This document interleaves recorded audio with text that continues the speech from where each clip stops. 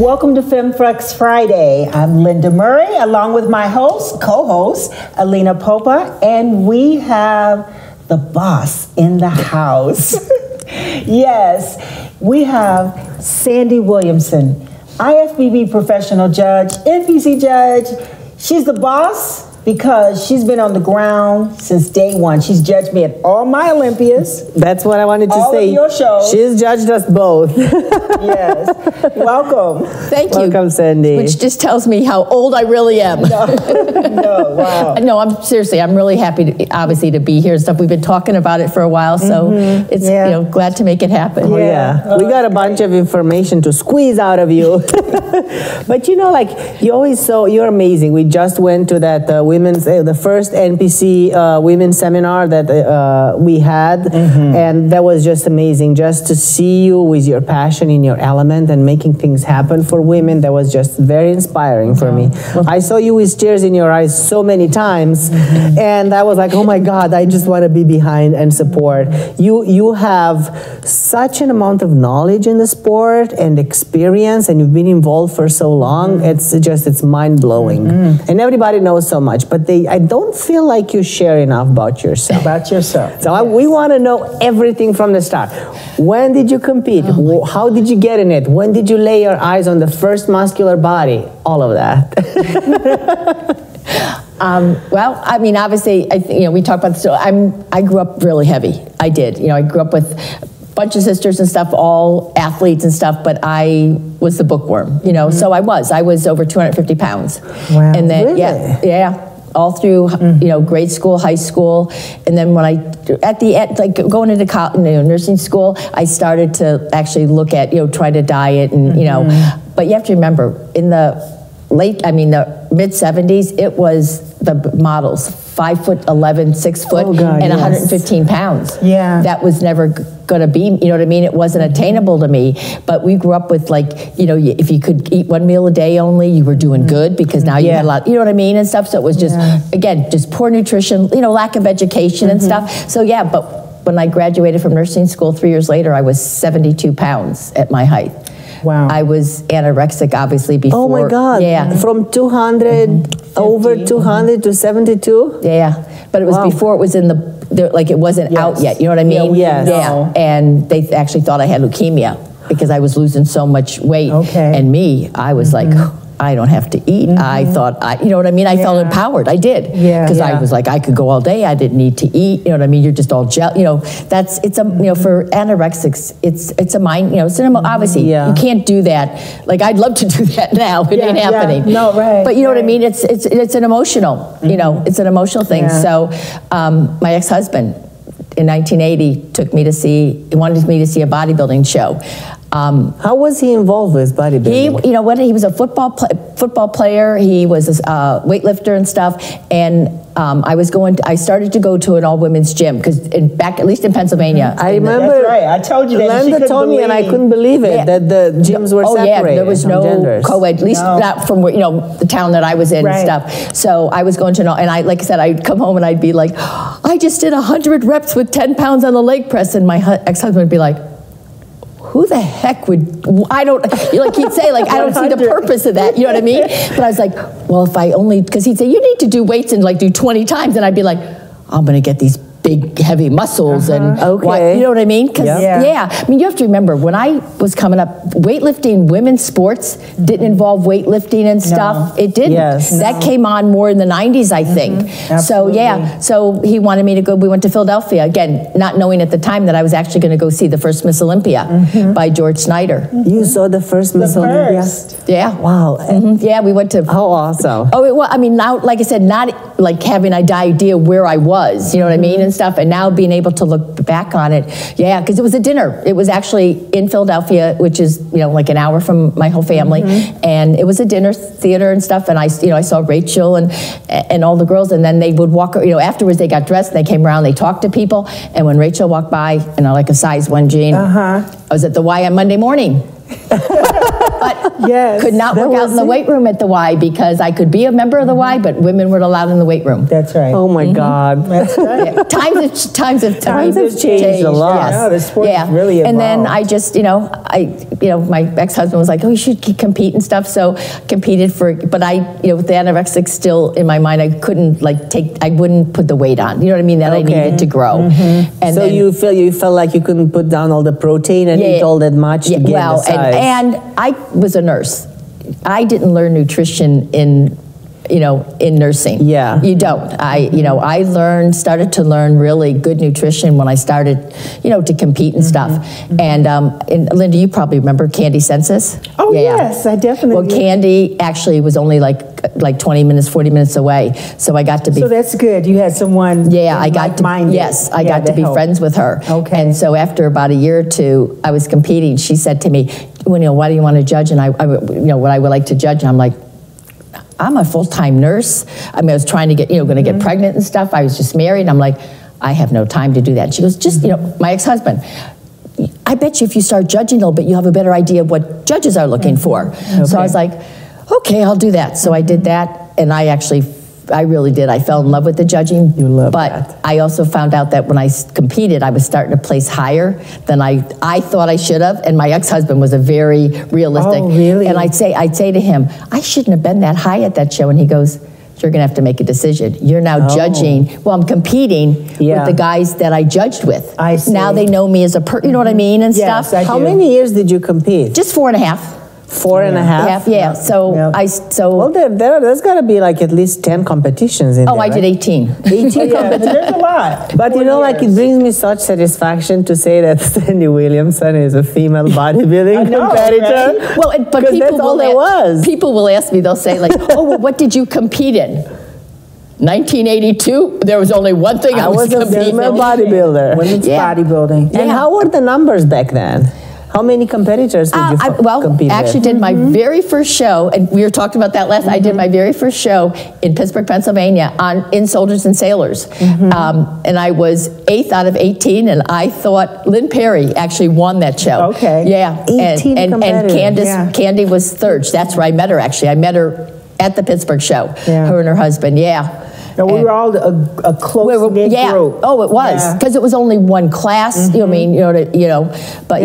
And So if you what think was about your the first Miss Olympia? You were only for me, my first Olympia, 29 competitors. So, now we're looking at what? How 29, many? there's a lot. There are a total of 250 competitors at the show. That's just how it's evolved. Yeah, so. no, it has absolutely. It really has in a great way. But it was in the beginning, like I said, for women to put muscle on. Yeah. It was not something that society accepted right away. Yeah. So I if had you a were- challenge with that as well when I, as a cheerleader, and then I learned of this because it's the same thing. We were not allowed in the weight room, and then after that, I'm at the gym. I see my first bodybuilder, and I'm like, oh, this is really interesting. You guys just hang out in the gym, and you don't go outdoors, and you don't run, or you're not trying to lose weight. You're trying to gain weight, and so for me, that was really challenging to get my mind around that, wrap my mind around that. Well, it is, because I think for most women, again, obviously everything's general, but for most women, you spend your life trying to get smaller, tighter, more curvy, you know what I mean, and stuff. Yeah. And with guys, I learned, even as a judge, I learned real quick, don't ever tell a guy that a bodybuilder, that when you get off stage, my God, you don't look as big here that you did on stage. Right. Women, they want to hear that. Yes. I really, But not female bodybuilders. Yes. The other division. Yeah, well, but the men, definitely. Yes, it was like, Sandy, so now you have the eye of a judge. If you are 18 shows, I haven't seen a picture of you on stage, right? I would love to. But if you were to judge yourself back then with the eyes you have now, tell us, describe, how was the image of that athlete? I was thin. I was small. Okay. You know what I mean, and stuff. What was your best part? Actually, everybody told me it was my biceps. Oh, that's great. Steve, well, you know Which Steve is a really big thing for women to have a strong upper body. Well, you back know then. Steve Winterstrom. Yes. Okay, I went and did a show in New Jersey. John Kemper one of John Kemper's shows, and check-in was late in the day, but it turned out to be a much bigger show than anybody expected. And I was in line, waiting to check in, and Steve Winterstrom, again, I didn't know who he was at the time, but he came up to me and he goes, "You have really good arms on you." Oh, Steve so I know what I can get a picture if I'm interested. I know what I can get a picture of you. Steve promised me he will never put out a picture. Steve Winterstrom or Barry Brooks. But yes, I mean, and Steve and I, then became friends, friends over there because he was such a big, big supporter of all of our women's sports. Oh, yeah. Oh, yeah. Oh, absolutely. Oh, yeah. He knew more about, if I forgot like who placed somewhere or who won, he's a great historian. I would just call him and he'd have that information. Yeah. And what do you feel was the best show or your best shape, the best placing? Probably, those years? Actually, and I went back. It's funny. I went back a couple years ago to do the Lehigh Valley. It's It's by Allentown in Pennsylvania, and I got third in that show. Candy won it. I forget who was second. I was third, and that qualified me for the time to go to would have went to a national show. And back then they gave out like best posers and stuff. So I get best poser. So I was like, that's great. So they still have that show? Huh? Is it still?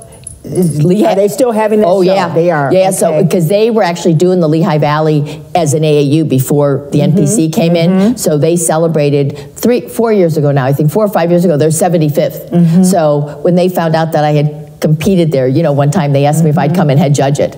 So then I went back and head judged it. Wow. Yeah. Wow. It'd be a lot of fun. Oh, yeah, when you look back just like where all the years went. And I'm sure it's not at the same venue. No. Now things have gotten, we're so big now. I couldn't believe, I go back to the first venue at Redford Theater in Michigan, and I could not believe, like where the posing area, like where we had to all get dressed. Well, and like I'm sure too, when you started competing, it was powerlifting and lifting first, and then bodybuilding was like at the end of the day. Oh, really? Oh, yeah, I used to do, because I help out, I do scores, like lifts and stuff for the power lifters, and then they would do bodybuilding was like the end of the day. And again, Steve promised me he wouldn't, but Steve has a picture of me like on a picnic table doing a pose because we weren't in fancy venues. We weren't in fancy venues like we are now. No. And we talked about there was no tanning. Like, did we do the tanning? No. Like you would get on stage with no tanning. No, it was, you worked, but you had to go outside and work, or you had to, tanning beds had come into being. Oh, God, that was it. There was no self-tanning product to put on or anything. There was not, I mean, when I first started, there wasn't like protein powder. It was none of that stuff. And like, I remember when the first pre-digested protein came in our gym, it was the most god-awful, dark, thick stuff and the guys would put the raw eggs in it and then drink it down. I'm like, oh my Lord. But again, it's now a science. It really has. Yes, of course. With all the stuff, Yes. But, This is all fascinating, and I actually want to find out a bit more about it after this short commercial break.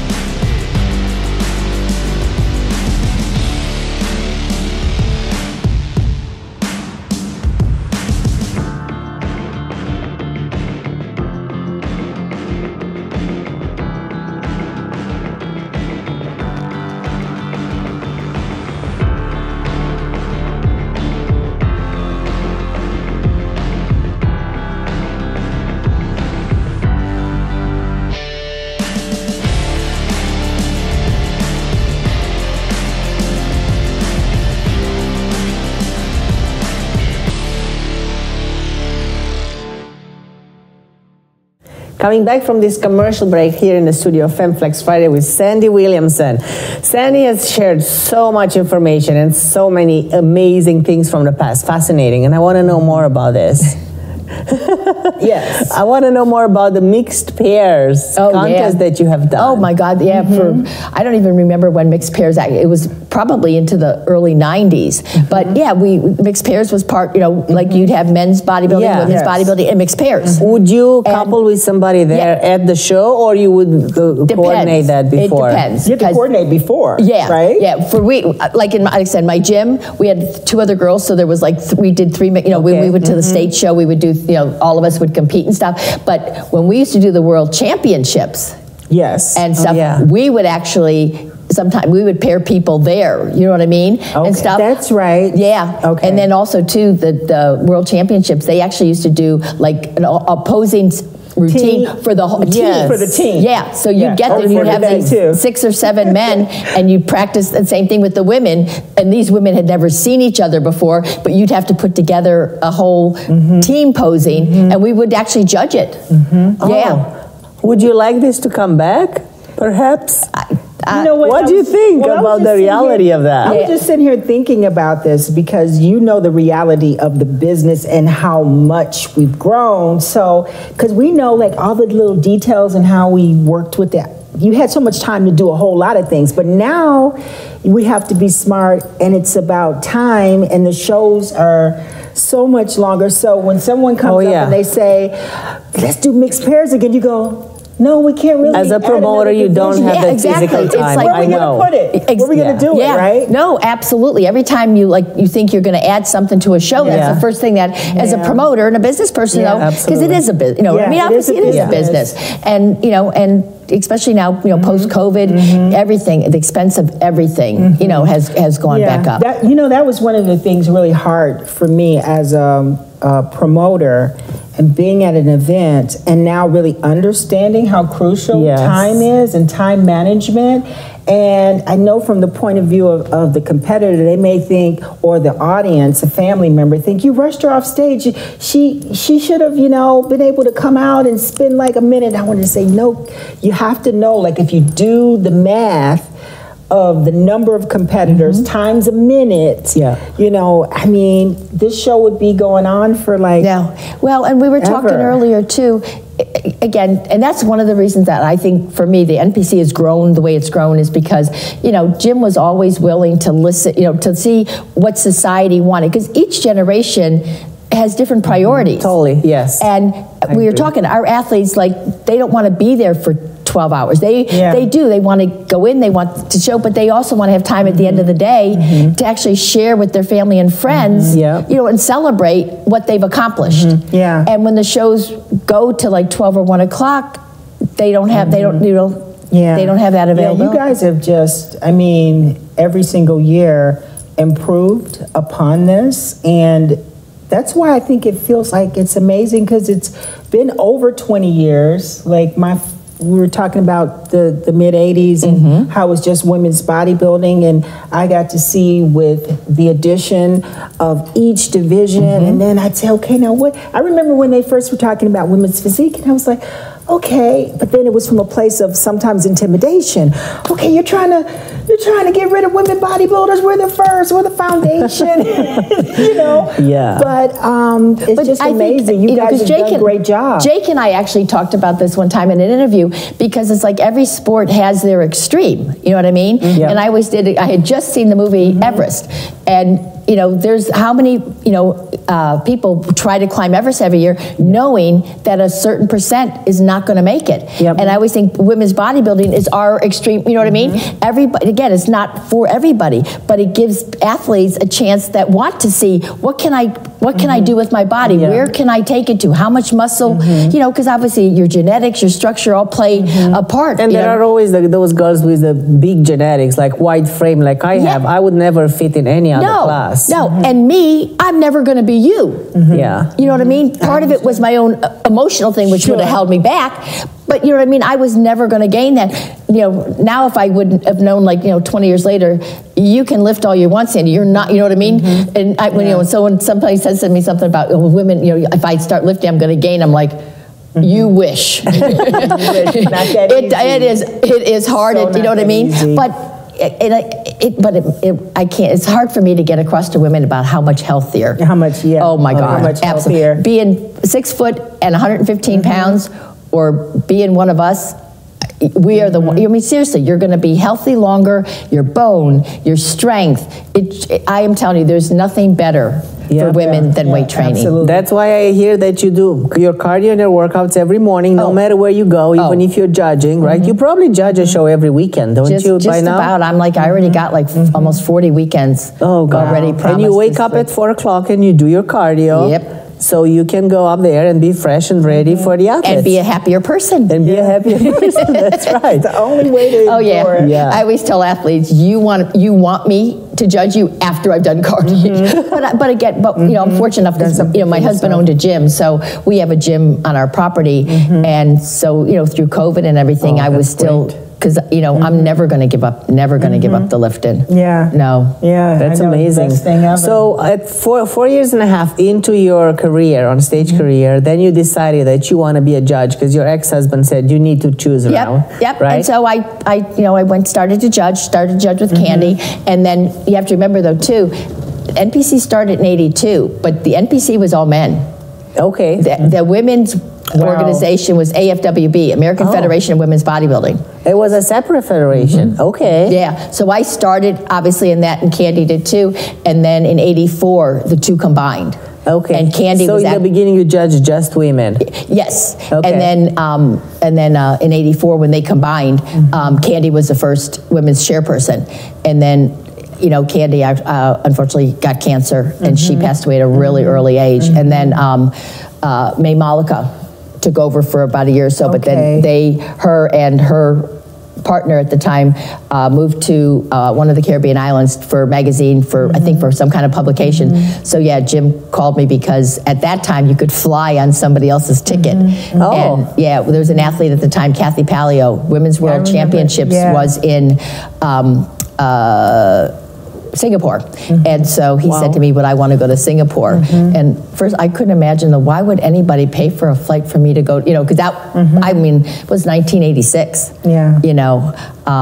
So I flew to, Kathy and I went to Singapore. When I came back, Jim said, called me and said, would you want to take over the women's thing? And I said, I don't have the time. Again, I'm a full-time nurse, and it was 5 days a week back then, Yes, I was always amazed at how you were able to still maintain your full-time job as a nurse and travel and be at all of these Well, shows. it helped once I moved to California, because that's really when we were 12 hours, 3 days a week. So that made a big difference. But yeah, in '86, I was 5 days a week, weekends, holidays, whatever. And so I told him I'd help him for a couple months till he And then when did you start judging men too?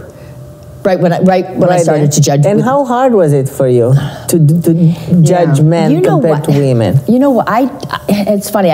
Maybe part of it was because of my ex-husband. Like, he really got me involved, like, in the sport. Like, I read every magazine. Like, I knew like all the old-time bodybuilders, and I looked at, and I started to judge with the with the NPC and with the men and stuff, and back then everything was you did accuracies and stuff, and I just apparently had a good you know what I mean? Yeah. But I also had the best mentor in the world. I mean, absolutely. I judged with Jim for years, and then because I'm actually involved more in the judging even than Steve White, because Steve's wife Bev competed. So he didn't really start judging to us till once. Till she competed. She retired. Yeah, but between what I mean, I had all those years with Jim and Steve, and you weren't going to get better mentors than them.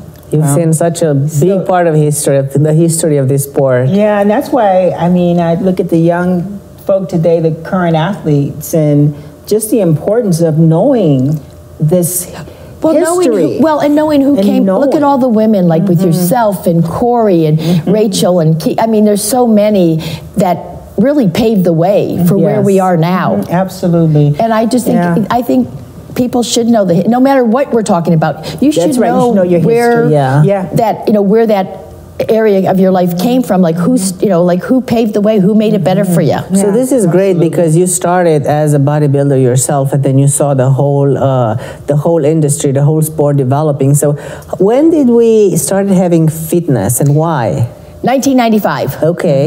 Because and what was the reason? Yeah. Yes, it started with just fitness because there was other organizations that were doing these fitness competitions. Okay. And seeing that's one of the things that I love about the NPC because, you know, Jim saw, like, at that time, as many women didn't really want to get, you know, that big and stuff, but all these other places you see in these fitness organizations, so it was like, okay, that seems like that's what this generation of women want. So in 1995, we did the first fitness competition in Chicago, Illinois. How different was it than what we see today? Oh my God. Well, we only had one class, and I had also, because we were going to do it, Jim said you had actually Ted and myself, my husband, judge some of Lou's wicks just to see what they were looking for, you know, what elements to look for, that kind of thing. So when we did the first one, it was something like 150 women showed up. Nobody had any idea that many. And what? No, exactly. And you can't you can't watch 150 routine. You know what I mean? And don't forget, we did 3 rounds. For a while, we had a yeah, that's right. The all one piece. Well, we had that, but we start with the one piece and the bikini, and then the routine. That's right. And then we added later on. We did the thing with the all-in-one. The all black. Yes. Yes. The cat. I was called. Oh, we had that. How many years did we have that? Oh, a couple. Now we need JM here. Yeah, he would. Yeah, I want to say late 90s, probably. Okay. Yeah, it was only a couple years, and so, but yeah. So what we did is we did the first couple elimination rounds on bodies. We'd like eliminate 30, redo it, eliminate 30, and then we got down to the top 30, so then they all did their routines. I see. And we mean if there were 150 athletes. So the elimination was based on like the physique. Routine, yeah. I mean, I'm sorry, on physique, yes. Okay, and then we did physique. and Adela though was, well, I want to say Fermansky because that's what her old name was. But Adela, Garcia was in that group, and she had one of the best bodies up there, and hopefully she won't get upset for me for saying this, but we talk about it. She couldn't do a routine to save her butt. But it took like 5 or 6 years. She kept coming back, and then she became Miss Olympia. I mean, that's pretty amazing. So what did the one piece do? You could see the flowing shape of the and line, stuff, and also because they did a routine with it. That's right. They did the routine. Exactly. Because. Again, lots of girls were spending so much money on different types of costumes, so it was kind of like if we made you wear something that was all the same, then we could focus just on your routine. Oh, I see.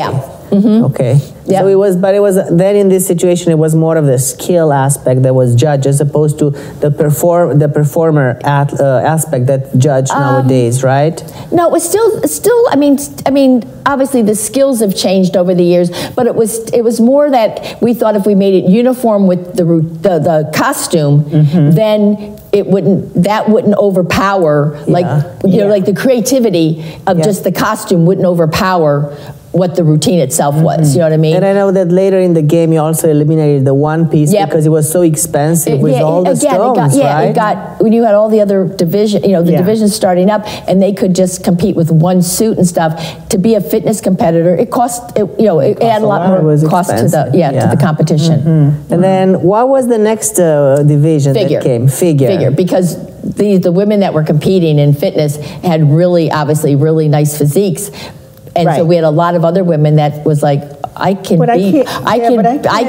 like that, but I can't do a flip. No, I can't do a handstand to save was my life. Was Monica Brandt in that? Was she fitness? Monica started fitness first, and then switched to figure. That's right. Yeah. So then we started figure, and that I don't remember what year. It had to be early 2000s. It had to be early 2000s. And we started figure. Oh yeah, it was pretty. I think my first year as a promoter, I believe it was like 2002, and then I remembered like ordering the trophies, and I would order them from Neil Anderson, and they always had a picture of an example of a female, a figure. And I was like, oh, so that's what figure looks like, from the trophy. I forget that you actually promoted that long, Linda. Yeah, that long. I know it was just. Same here, but I remember the introduction of it. Seems like because I've always had figure at my shows and never had the fitness division, I get a little blurry on, so at what time, but it was early. I thought it was early 2000s. Yeah, for sure it was, because I did my first show in 2000 and there were only 2 divisions in Europe. Really? I was still in Europe, But we were with IFBB, you know, all over the world, NPC in the States and IFBB in all over the world. I'm assuming the first time I saw you was probably at a Miss Olympia. I just remember it was like, oh my God, where did you come from? Well, because you have such beautiful symmetry and full muscle belt. Oh my God. Everything just looked healthy. Yes. That was much later. I managed to make it to the United States in 2010.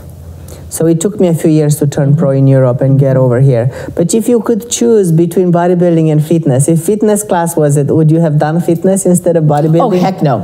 Oh, I have no rhythm at all. I have no rhythm. To me, I mean, the fitness is one of, obviously, to me, is the hardest division, because not only do you have, especially as a pro, you have to have an amazing physique, and you have to be able to do routine, but it's not even that. When you get to that Olympia level, that's right, just doing the moves aren't going to get you to win. Now you have to have rhythm too. Like you have to have so many pieces. Many pieces. Yeah, we had Ariel Kadar on here, and just the conversation and the depth of all the things that they have to think about, you know, and do. And well, and look what she just did at the Arnolds. And again, it's not just the routine itself. It's trying to find that one routine and music that just fits your personality and stuff. And I mean, she just nailed that for her. Yeah, you know what I mean. It just fit her. She nailed it. Yeah, for her personality and stuff. And I don't know how those women do. Seriously, to come up with that type of routine, music, the whole thing, and then, like I said, to make it look effortlessly on stage. With because again, they're all also, they're also limiting their nutrition and stuff too to look, to look that way. And so that's why I said it's such a. But no, I would have never done fitness. No, no. I have a question before we go on, and as far as how the sport has evolved, and talking about women's bodybuilding, because probably one of the first changes is when they split and had the divisions where they had lightweight, heavyweight, and lightweight. And I always get this from a couple people that want to say, like when they came along with women's physique, and then they're saying, well, with women's bodybuilding, we need 2 weight classes. We need a heavyweight class and a lightweight class, because the lightweight competitors feel like pressure to be as big as Iris Kyle or Linda Murray or Alina Popa, and then that there's not a real difference between women's physique. I see the difference between women's physique. So I want you to tell me, or to explain, that a lightweight bodybuilder is definitely different from women's physique. You know what? Please, I talk about this all the time in my seminars. And again, sometimes it's hard to explain, because if you're a judge, you can see the difference right away. It's the density of the muscle on the bone structure. And that's the difference. That women's physique, whether she's a small person, a small stature, or like go back to the bodybuilding thing, but that small bodybuilder, her density though is still going to be much more depth on her physique than you're going to see on a women's physique. Absolutely. And it just is, but it takes a while as a judge. You know what I mean? We see that right away when you walk out. But to explain it to somebody, once I bring photos up and I'll say, look at and they're like, oh yeah, okay, now I see it. You can really see it. But they think if you're, like you said, if you're a lightweight women's bodybuilder, oh, you could compete in women's physique, and it's like, no, because we're looking at the depth and the development on your bone structure. That's why when you get to the pros, you can have somebody that's a smaller stature beat somebody that's a much taller, because we're looking at that whole symmetry and your own depth on your own bone structure. So would you see a reason to split the women's division into lightweight and heavyweight? From my perspective, the numbers are not up there yet. To split, like sometimes we barely have 6 to 10 women in the female bodybuilding division on stage. If you split them in two. You know what, and that's, again, that's something, like maybe we as an organization need to look at, because it was when women's bodybuilding was a lot more popular, because like I said, society changes, what people's priorities change, because that's why when you get to the pros, you don't have those divisions. It's from a judging standpoint, it's as easy for me to judge somebody that's 5'2" against somebody that's 5'10". You know what I mean? Because again, you're judging the development on that individual structure. But again, years ago, it was like you had 15 girls in one class. So if you would have had one class, you might have had 35, 40 And girls. I did have seen girls that won, even if they were smaller, with that density, like smaller bodybuilders winning over bigger bodybuilders in the same division because of checking all those boxes. You're looking at that development on the individual structure. Okay. So this is what I always answer the girls that want to come from physique to bodybuilding and say that we should have 2 classes. I said the numbers are not there yet. It is not granted. It generates by the interest that that's out there. Yeah. And I want to talk a little bit more about the next division. We have to go to break. But we're gonna have a commercial break. People always ask how I got here. I was willing to work just a little harder than everyone else. Every damn day. If I can have hundreds of hours back, you know I'm gonna grab them.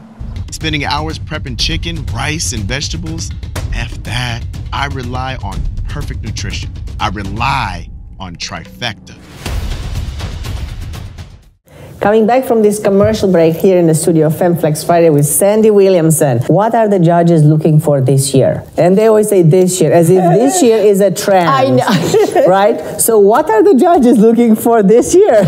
I'll give you the same answer that I tell every athlete. I always say, to me, like the ideals in our sport, because there's never an athlete up there that's the perfect ideal. I don't care, there's not.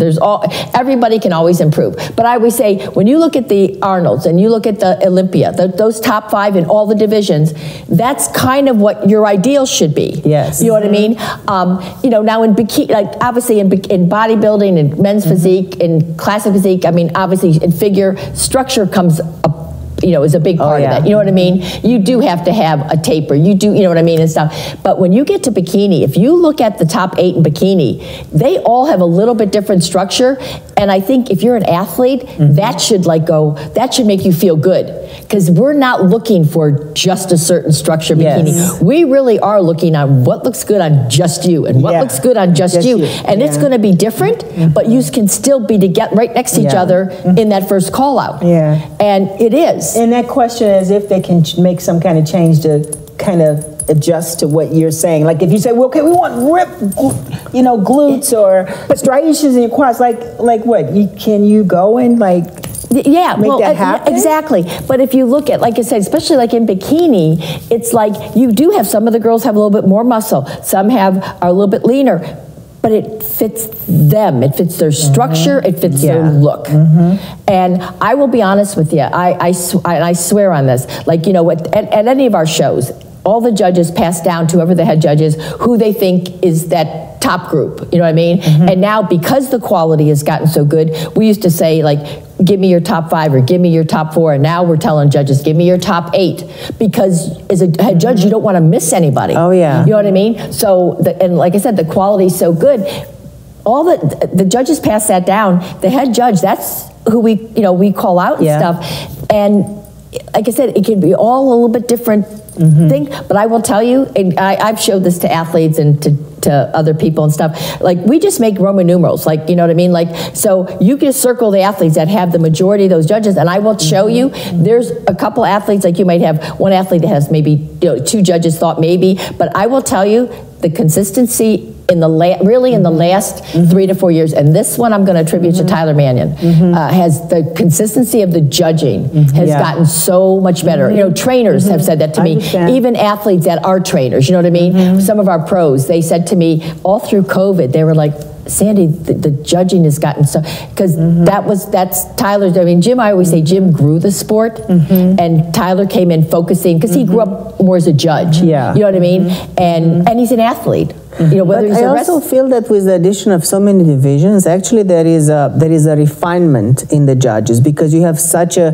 diversity of bodies, and then you can actually judge more because you have more to judge, right? No, absolutely. The divisions have made it actually easier. Yes, totally. Yes, because you have more athletes now that fit in that criteria. Right in the right spot. Yes, I think the biggest thing that sometimes that athletes, trainers, the audience will say, like, they'll come up to me and they'll say, you know, so-and-so, they had the best body on stage. And I'll look at them and I'll go, yep, totally agree with you.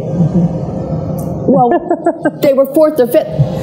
They were outside the parameters of this division. You know, when it was when it was bodybuilding, it was like the best female or male, best symmetry, the most muscle, the better condition, winner. Yes. But you can have all that, but if it's too big, too hard for that division, you're not winning. So this is what we're noticing, because obviously the more you train, the human body has a tendency to grow muscles, to improve quality, density. There's no doubt about it, right? The more you train, the better you get from a certain perspective, right? So how do you keep the divisions in their parameters, right? And it's hard, you know what I mean? It is hard because the thing, but we try, and that's why it's so nice with that, because I always say to athletes, you need to move up. Yes. But I don't want, we're not changing the division for you to stay here. Yes, that's right. Because I've had athletes, you know, I've so you score them down when that happens? Yes. Well, I've had a couple, you know, Amanda Latona is one of the best, because when I first saw her, she just had such a stage presence. She really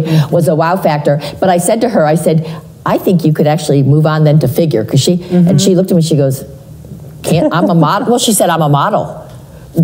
I would lose my, you know, my career. Okay. And so I always say to athletes, you've got to do what's the best for you. That's right. You know what I mean? And we get this a lot now too with the institution of wellness and stuff. It's like, you know, so and so said I should do wellness, and the first thing I always say to an athlete, you're going to compete 5, 6, maybe 7 times a year if you're lucky. You know what I mean? What do you want to look like the other 300 days a year? You know what I mean? You want your body. You want to shape your body how you're going to feel comfortable for the rest of your life. I agree. That is a beautiful point of view. Yes, it is. You know, I mean, this whole sport is about making yourself better. Yeah, and so I always say to them, you have to, you know, because they'll say, you know, or so I'll say to somebody, you know, somebody will say about wellness, and I'll say, well, you know, about how you want to look, and they'll say, well, I haven't been able to train legs for like 2 years, and I really like to train. Well, then you answered your question. Then you want to move up because you say you feel like you're holding yourself back because, you know what I mean? Because, you know, your lower body's a little bit too developed. And they're like, I said, then you just answered your own question, you move up. But if you're somebody that goes, no, I'm going to have to put a little bit more muscle, I don't want to put, then you need to stay where you are. Right. So do you do with the athletes immediately after the show? Do you suggest that they come up to you after? Should they always go up to the judge? You know, if they place, you know what? They ask for that feedback. For me, I'd rather talk to athletes at the show. As you can see, I enjoy, but I also enjoy meeting the, you know, especially because it's mostly women that come up to me. But I also enjoy meeting the athletes. I love to know, like, oh my God, you're a mother of 5. Oh my God, you're a doctor. Oh, you know what I mean, and stuff. And it also helps me with, you know. Because you see them and you remember, and you know right away. It limits the amount of emails I do, and then also too, they'll say to me, like, I'll say one thing, and they'll say, oh, but what about this? Like, they don't understand. And sometimes you don't get that nuances in emails, you know what I mean? I agree, especially international shows. Now, I will tell you, again, because some of the shows are really long, there's different parts of the country where the judges don't stay after, they will only do it by email. And then there's other parts that they will only stay after because the judges have full-time jobs and they have children and a life, and they can't spend 4 or 5 hours, you know, a day answering emails. So basically saves time, right? Yeah, but for me, I always say to athletes, like I said, I'd much rather talk and meet people, you know, at the shows. Before we end this up, we wrap this up, I'm always curious if there is one element in every division that would be like, this is a big no-no, like this, you push the boundaries too much. What would that be per division? Well, I think right now in bikini for me, it would be the conditioning. Okay. I'm a big one on, I just said earlier, I mean, to me, I always tell both men and women, I always think if you look at the names in our sport, like yourself, and Alina, you, it's full, and Phil Heath and Lee Hayne, the full round muscle bellies are always going to serve you. And you know what I mean? Conditioning is for one day. Building that muscle is going to serve you for the rest of your life and stuff. So with bikini, you know, I think sometimes if you look at our pros are not as lean as sometimes I see the amateurs. Okay. Because you don't have, lots of times when they start, you don't have enough muscle. So you get you try to get lean to show what you have. Yeah. Where if you take the time and take a step back and take a little bit more time to grow, that's going to serve you well, and you'll stay around. To me, I think you'll stay around a lot longer. You'll have a lot more longevity in the sport, and that's in every division. So I always think sometimes we push the boundaries with the conditioning, and especially sometimes for women, because I think we always try to be as leaner as we can, you know what I mean, just in our normal life. So I think, you know, that comes to play a little bit. But yeah, I mean, for me, that's, I'm always telling athletes, I think you don't want to sacrifice full muscle bellies to get super conditioned. Yeah. How about the figure division? It's kind of the same thing. You don't. I think the biggest thing is especially once you get out of bikini. I'm not talking about wellness, but for like figure and women's physique, it's trying to keep everything in symmetrical. Because you just back front. Well, yeah, because you have a lot of our girls that come from different sports, and so if they're hockey and soccer and stuff, they come in with that lower body. So now it's hard sometimes for women to fill out that upper body to match. You know, and obviously that was the reason that the Hallmark, you know, the wellness is going to do so well, because it's going to appeal to so many women. Yeah. It was great seeing you guys work and. The women wellness are my God. The first Miss Olympia, you know, wellness, and we were looking at the two and and I just think right on that your selection. They're just. But I mean, those perfect. Top girls are just those they're legs. Amazing. The legs, they're phenomenal. Oh, I keep telling them if they don't want their legs, I'll take them any day of the week. Phenomenal. I have one more question. Sure. That, it really interests me, and that is like somebody who downsizes, right? Because we always talk about pushing. How do you find that? Because most of the time when people downsize, I feel like they lose some of that 3D effect of the muscle. Is that the case? I think again, that's almost harder than anything, and I will have to say probably Kim Shevesky probably did it better than everybody. Didn't she? Yeah, because she went all the way to figure from bodybuilding. But her skin tone never changed, and I think part of that is obviously I think people's their own genetics and stuff. But I think you really need somebody that really understands the science of it, and it depends on how long you've been. I think is big because sometimes your skin won't tighten up no matter what you do. That's right. And again, sometimes it does. But I think there's a really scientific way that you really want to bring that body down slowly, so that the skin has a chance to adjust to it. Because you see it even in young people sometimes. You see them and then they were a little bit too soft or whatever, and then in the next 2 weeks they get a little bit tighter. But even sometimes at a young age, that 2 weeks is too fast. You can see that the skin, even though they're in their 20s, it didn't have the time, what I mean, to tighten back up. I mean, it will, but sometimes it takes a little bit longer. But I think downsizing symmetrically is probably, if you talk to a trainer, probably one of the hardest things to do. That's why I think everybody was so amazed when Kim did it. And did it so, I mean, she did it so well. It's one of the very few, she's one of the very few success stories. Yes. In that Yeah, because I think because it's that difficult. Yeah, it is. Well, Linda, what a fountain of knowledge we found. Yes, a fountain of knowledge. And I just want to say thank you. Thanks so much, Sandy. Oh my God, for you. Really, truly, just because, I think what's really awesome is I know and I get to see where you guys, how you started this and see your love and your passion.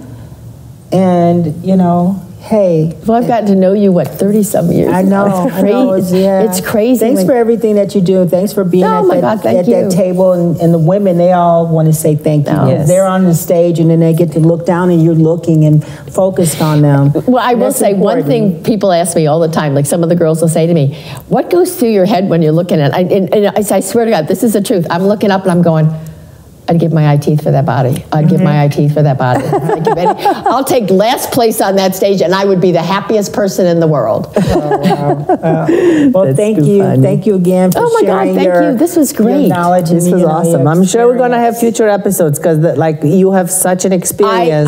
I swear. I'm serious. I'm an hour flight. I'm more than happy to come. Well, seriously, thank you so I really much. would. Thank you. right. And it was beautiful to have you here. Thank you. And it was beautiful to have you guys with us, and catch us on our next episode of FemFlex Friday.